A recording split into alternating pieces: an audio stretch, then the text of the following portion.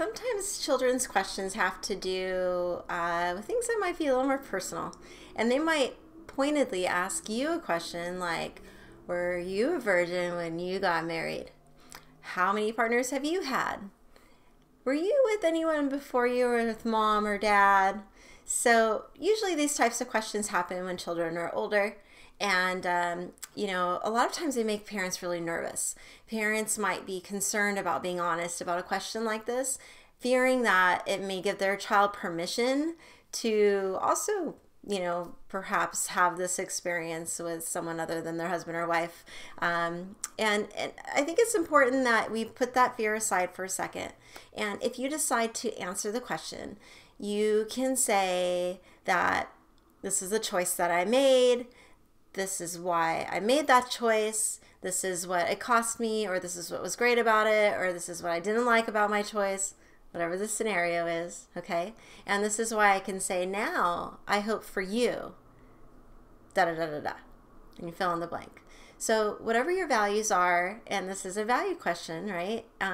Even though it's a personal one, it brings up a lot of values around when is sex right, and is it okay to have sex with someone other than the person you marry? Is that normal? Also, it's like there's a lot of stuff going on in this question. If you decide to not answer the question, then maybe it's a teachable moment about privacy.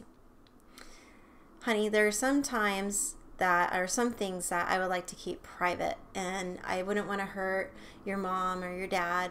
And so that's really just something I don't feel like you need to know.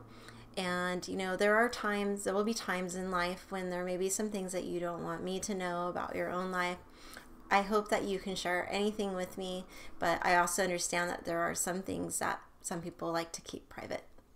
This happens to be one for me. Okay, something like that. But you need to acknowledge that they may also do the same. When you do that, you do sort of shut the door a bit to your communication.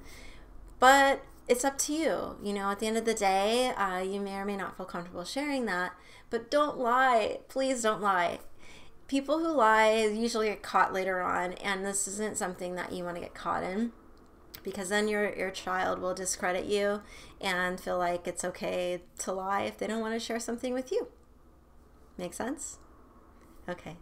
You're always doing your best, parents, and that's all we can do. And I hope that helps. And I'll see you in our next tip, or the next common question that children might ask you.